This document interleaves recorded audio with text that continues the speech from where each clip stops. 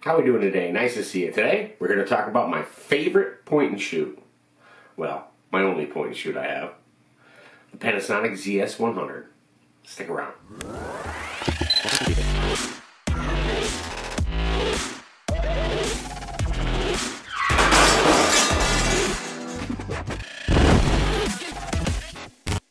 Alright, the Panasonic ZS100. It's a great little point and shoot. But there are 4 things that absolutely suck about it. And I'm going to get them out of the way first before I get into talking about the camera. 1, no microphone input. That's no bueno. 2, fixed rear LCD. Articulating would be so much nicer. 3, only one command dial. So you got to keep switching back and forth for the button to go to shutter and aperture. Kind of stinks. It is what it is.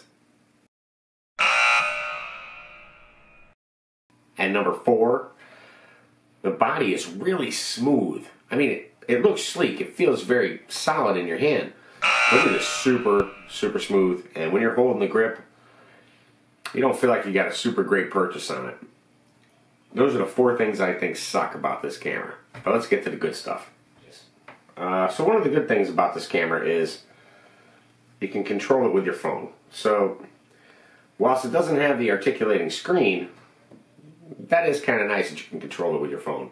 So it does kind of, mitigate that a little bit. So you don't have to see the screen. You can frame yourself up in your phone. So that's kind of nice. If you got a tablet, it's a little bit bigger, easier to use. So that kind of fixes that problem. The audio on it is actually pretty good. So this video is being shot on the ZS100 in 4K 30, and the audio is actually not bad. So I don't have a mic on it. These are just the internal mics that are recording me right now. So what you hear is what you're going to get with this camera.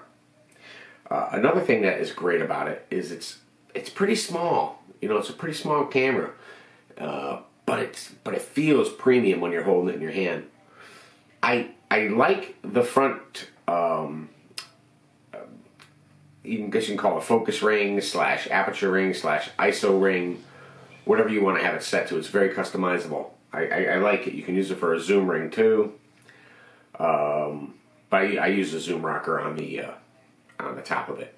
But that's very cool to have that. You do hit it frequently, especially if you have it set to ISO, so you're going to have to keep an eye on it, or aperture. You're always or manual focus. As soon as you touch it, it goes right into manual focus, zooms in on the screen, and it's a little disconcerting. But I do like having it there.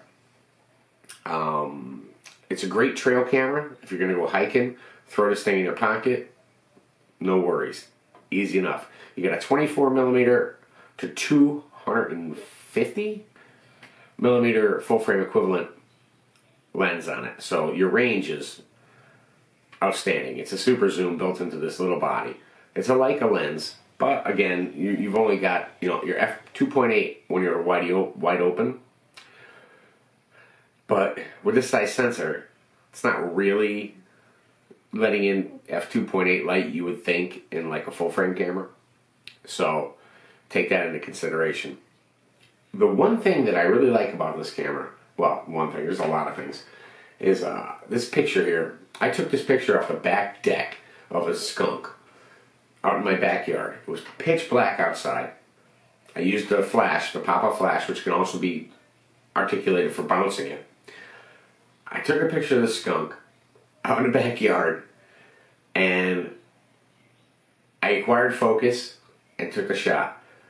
Now, just before that, I had taken one of my other cameras out there and tried to acquire focus and take the shot. And I couldn't get it to lock. I had it in manual focus. Of course, it's not bright. It's pitch black outside. So acquiring manual focus wasn't easy either. This thing locked on focus. It was amazing. And I shot these shots basically in the dark with the pop-up flash from about 15 to 20 feet away. Up in the air. Because it's a skunk. So very cool. You know, that was a shot that I might not have gotten unless I had one of my, you know, speed lights on the top of my camera and acquired the focus manually. This thing got it autofocus. So pretty cool. Nice little camera. It acquires really well. Another thing I really like about it is that it close-up shots, like not macro, but like close focus shots with it. I guess it's not really a macro camera, but it will do a pretty close focus, and the images are really clean. They're very clean. In fact, I've been very happy with all the photos I've taken with this camera. They are rich, full of detail. The raw files are nice. Even the JPEGs look pretty good. So I was shooting JPEG and RAW for a while, so I could just transfer right to my phone with the JPEGs and upload them. So I thought that was, you know, a pretty good option. The Wi-Fi phone app works really well. You can geotag with it. You can operate the camera remotely. You can see your images. You can download your images. You can transfer your images. It's a pretty slick app. It works very, very well. In fact, I find the Panasonic app to be one of the best camera apps I've used. So, all in all, not going to be a super, super quick review. It's just my opinion on this. You know, 20 megapixels, super zoom lens, solid body, nice package. If you're looking for a travel camera and you don't want to carry around a DSLR or a you know, even a interchangeable lens mirrorless camera, just want to pop this thing in your bag, pop it in your pocket, put it in a cargo pants. This is a great little camera. I definitely wouldn't be afraid to recommend this camera to anybody. And as far as like with the RX series of Sony with the 1-inch sensors, they're quite a bit more than this Lumix. Although I gotta say, these things hold their value. I got lucky. I found this thing for, I think it was like $280, somewhere around there when I purchased it. $285 plus shipping and tax and everything. But it was a good deal because you see them at brand new. They're still selling for in the 500s, so they're fairly expensive camera.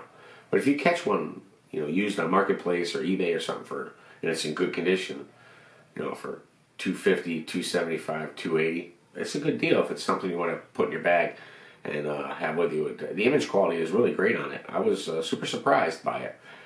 In fact, this 1-inch sensor, I had a Olympus